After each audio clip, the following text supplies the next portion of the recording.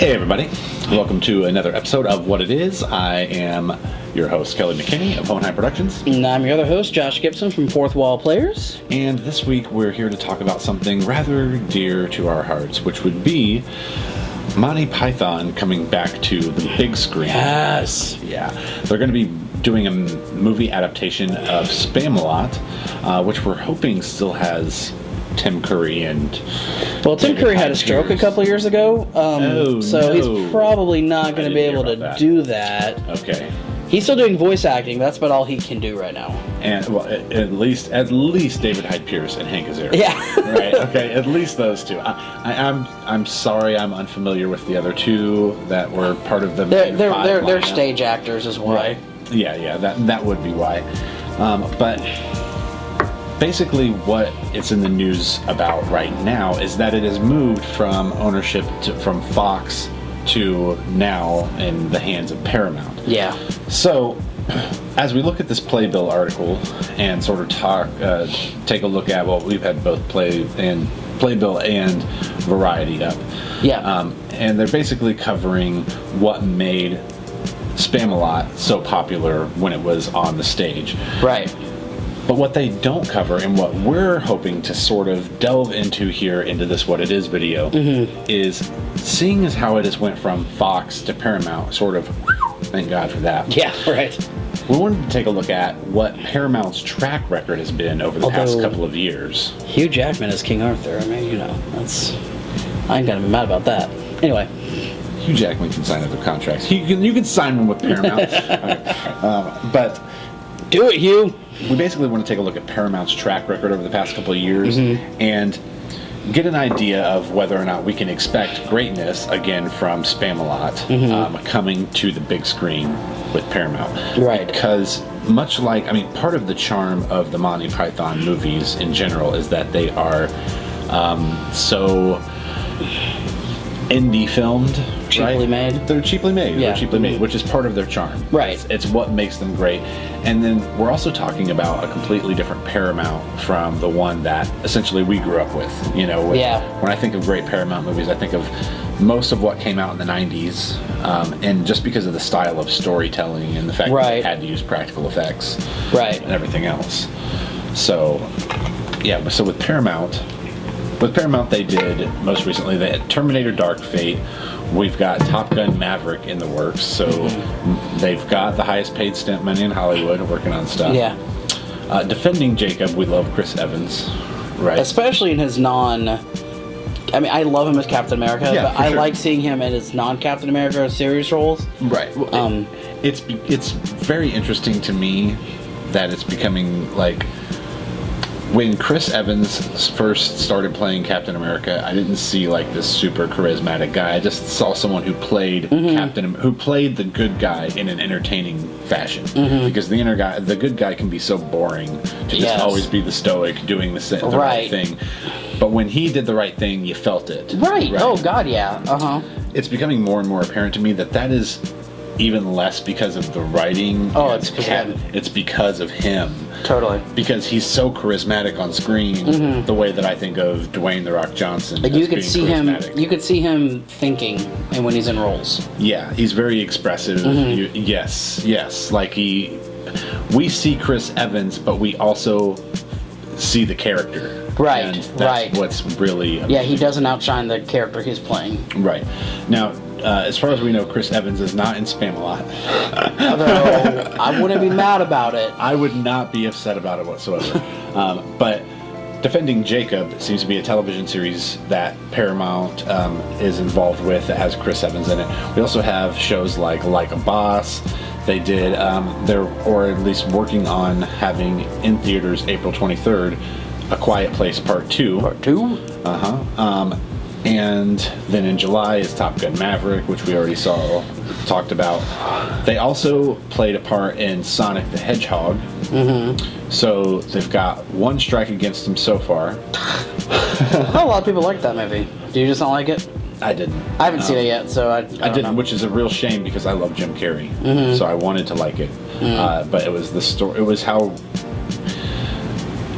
why change a story so much that you have to relearn the lore of something? I don't like it when you take kid shows like that are kind of batshit insane and in their own creative world or whatever, and you try to ground it. Oh, this is all happening. Like, he goes through a dimensional portal and he's on Earth. Like, the Smurfs did that too, and it's just like, why? Why? Let them be Smurfs. You know, like, jeez, at least not the first movie, you know? Like, I don't know. I don't even know. And did I miss it as a kid? The Chipmunks weren't rock stars, right? They were just chipmunks. They were just chipmunks. Right. Yeah. They happened to I forgot about have that. a great Christmas album, but why make the movies all about them having a music career? Yeah, it's so stupid. I forgot about that movie, but you're right. Yeah. Garfield is always a Garfield, but Garfield's always one. Yeah. At least they didn't give him. No, but I say if they're gonna make a Sonic, they should a Sonic movie franchise. They need to base the story off of the dark dystopian '90s cartoon, whereas like Sonic and a bunch of freedom fighters going against an already Robotnik controlled world. Right. That was awesome. Yeah. Yes. Probably not kid friendly today, but no, yeah, maybe not. That was what we watched. And like, okay, so Like a Boss, I refuse to watch anything with Tiffany Haddish in it, even though I've seen most of what she's been in. That doesn't make any sense. I have a crush on her. I refuse to watch things with her. I refuse to be starstruck looking at the screen. I like Rose and Byrne. unable to pay attention to the storyline. So I don't want. Sorry, Tiffany, hit me up or whatever. Hit me up or whatever. But yeah, so what we have is a mixture of gritty, but I don't see anything that suggests that they'll tone down the budget to match what we want from Spamalot. That's kind of my worry. Like, I don't mind them like putting money into like making the sound crisp and stuff like that. I just don't want there to be like CGI castles, and I mean, again, like we said, the appeal of both the original movie, it's hilariously bad CGI castle. Okay, that might be okay. Yeah, right. if they do it right. But like the point of both the original Holy Grail movie and even, I don't want to say point, but the appeal, and even the Broadway version or the play version of Spamalot is the fact that it's cheap. Yeah. So I just don't want them overreaching and turning it into some abomination like Cats or right. Like it's not supposed to be complicated. You know, it's not supposed to be a big spectacle. Like, it's just supposed to be a small. It's supposed to be funny. You know, musical with some good musical numbers in it too. So right, and that's another key to this on-screen translation is having the music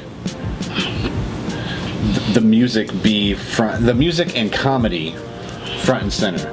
Like with any play and music, the dialogue and the music is everything. It should be crisp and right. And so like if just. I hope, do it right, guys. Yeah, I hope whoever signed over the rights to this was like, you're keeping my script to the T, every letter how it is, and if it doesn't translate on screen like that, you're getting sued. Yeah, and in that vein, I kind of hope Eric Idle still works on it. Although I hear a lot that he's kind of a douchebag. Like, I know he and John Cleese do not get along at all, and but anyway. Yeah, no, I'm excited to see it, and I'm excited to see who they cast. I hope it's not either A, a bunch of megastars who really aren't singers, right, or B, a bunch of too young. Like I don't want to see like I'm okay with Zac Efron, but I don't want to see like Zac Efron and love Zac Efron. Don't want to see him in Spamalot. Unless, I mean, he could be one of the smaller characters or whatever, but like if he was like King Arthur, I would not want to see that. Sorry. I think it would be really great to have. I think Neil Patrick Harris would be great, and Hugh Jackman. Ben Affleck's buddy. Matt Damon? Matt Damon needs to just throw one of those random cameos in there. Okay. Needs to be like a peasant in Spamalot. Right, okay, fair enough. It would be hilarious. It'd be awesome. Another one I'd like to see, and he's kind of getting a bigger name now, is that Andrew Rannells? Sort of. Well, there's one of them that doesn't sing at all. Be in, like the 40s. Right, yeah, there's like one of them that doesn't have any solos. The guy in the movie, God, I can't remember his name. He's the only knight I can't remember his name. The one that did the whole science thing, like if she weighed less than a duck, she was a witch. Yes, that guy, yeah. He doesn't have any solos at all. Like there's like a quartet song that he's part of, and that's like about it. Right. Like he's in some choruses. So I mean, that could be Matt Damon. There you go. Yeah. So what do you guys think? Like, what are your guys' fantasy castings for Spamalot? Yeah, fantasy castings for Spamalot, and will Paramount be able to keep it simple? Yeah. Right. Keep it simple, stupid. Keep it simple. Hey everyone, thanks for watching. I see you've made it to the end play, so you must not be completely sick of my voice, and for that I recommend you check out the Get to the Point Review podcast. You will find it in a link in the description below. It's available on a number of podcast platforms where we give our Get to the Point style review over a number of topics from anything from TV, films, movies, and culture.